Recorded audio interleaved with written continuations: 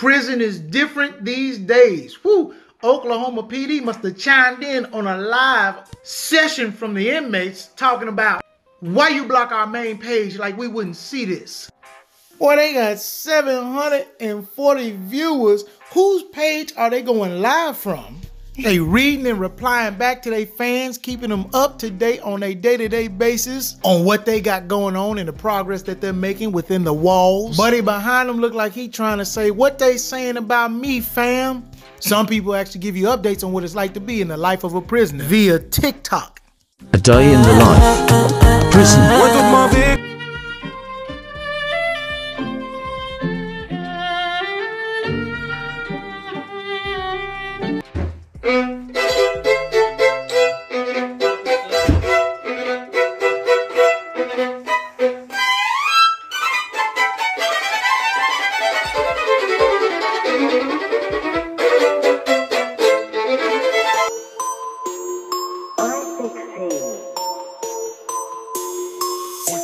Oh, it's definitely different. They got cell phones in prison now doing TikTok choreographed dance moves.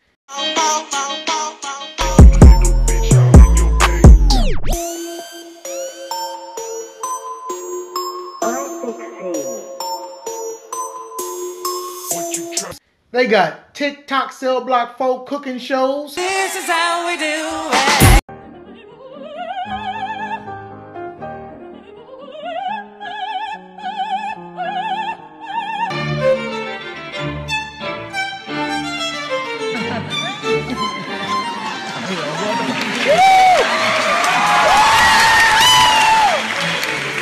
They were obviously going live to tell us what they had popping for the day, and they wanted to chat with the fans.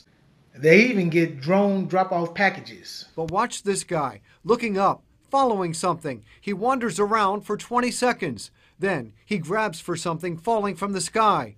Soon as it hits the ground, he covers it.